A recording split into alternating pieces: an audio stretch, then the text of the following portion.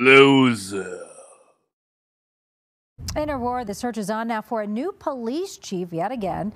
Interim Police Chief Art Acevedo is out after just over 1 year on the job. He was named to that position in December 5th.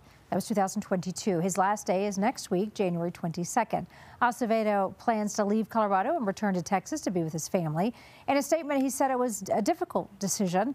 Just last week, he held a news conference talking about the city and the progress that's been made.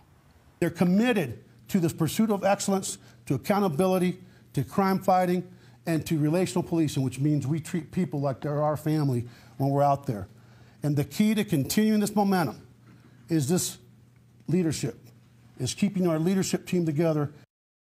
And that was less than a week ago. Now the search for a new chief starts again.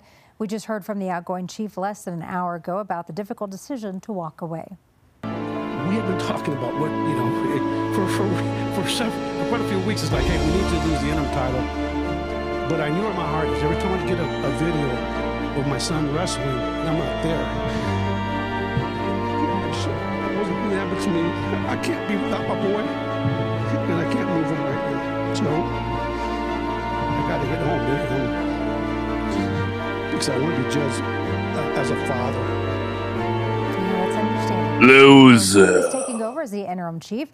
Heather Morris will take over that job on the same day that Acevedo leaves. The city says she will continue to focus on the city's ongoing safety goals. City says the search is on now for a permanent chief, and more information will come out about that in just a few weeks. Completely blocked off and closed. Why?